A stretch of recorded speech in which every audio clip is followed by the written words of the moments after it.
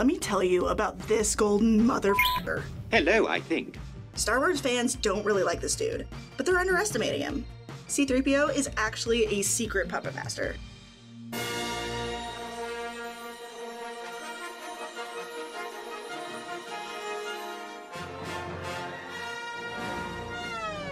How rude. For f***'s sake. This theory comes to us from redditor AJ Nichols. Thanks, AJ Nichols. You're doing the Lord's work, dude. AJ thinks that C-3PO is the secret hero of Star Wars. Not because he destroys a Death Star or fires off a weapon.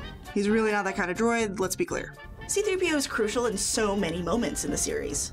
Here he is persuading Luke to join the rebellion, getting Han Solo to navigate the asteroid field. Sir, the possibility of successfully navigating an asteroid field is a problem. Never tell me the odds. And keeping these two from screwing up their mission with their damn horniness. I've isolated the reverse power flux coupling. Twice. Goodness. If you're not seeing it, it's because Threeps is that good. Throughout the Star Wars saga, C-3PO is controlling, influencing, and manipulating everyone around him. Not like a Sith, but a support operative there to help you succeed. The perfect protocol droid.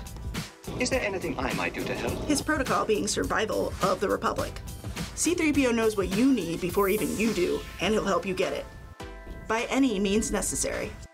He's a true hustler. He's constantly reading the room, looking around, seeing where everybody's at. R2-D2, where are you? Judging their reactions, asking them how they feel. His biggest fear? Being unable to help.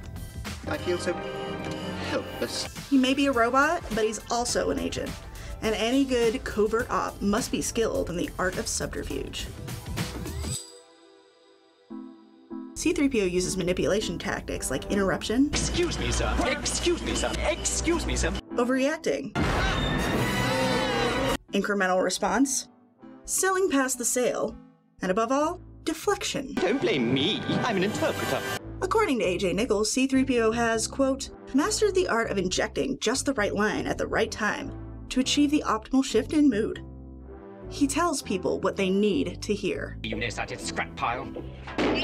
Early on, C-3PO sees Luke as an antsy kid in need of a good adventure.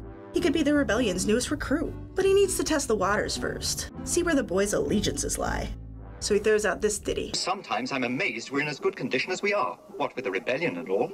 You know of the rebellion against the Empire? It's exactly the jumping off point Luke needs to get pumped, and 3PO smartly backs off afterward, letting Luke's need for adventure push him to the next step. But most of the time, it's not enough to deflect. He's not only dealing with words, he's dealing with emotions and egos. Sir, might I suggest that you... Sometimes the best way to move others forward is at his own expense. You might think 3PO is saying the wrong thing at the wrong time because he's an idiot. Sir, might I Shut him up or shut him down. But he's actually making a calculated choice after sorting through millions of options. When he yells at Han Solo about his landing plan, Captain Solo, this time you have gone too far. he's not criticizing him. 3PO actually likes the plan. But thanks to his observations of Leia and Han, he also knows Solo is stubborn and does better when he has to prove someone wrong. Surrender is a perfectly acceptable alternative in extreme circumstances. The Empire may be gracious enough.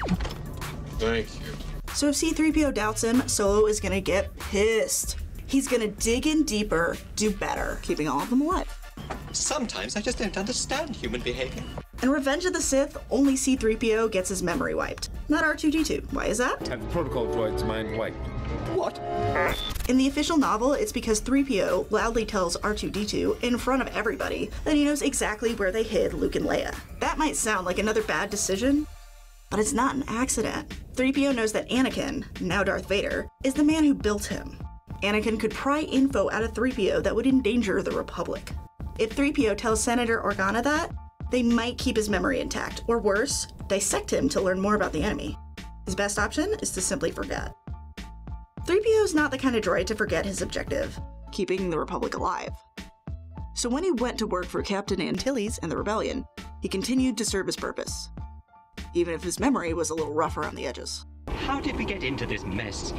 Most of C-3PO's deeds go unrewarded, because that's his job. He's not the hero. He's the one making sure the heroes win. Why I should stick my neck out for you is quite beyond my capacity.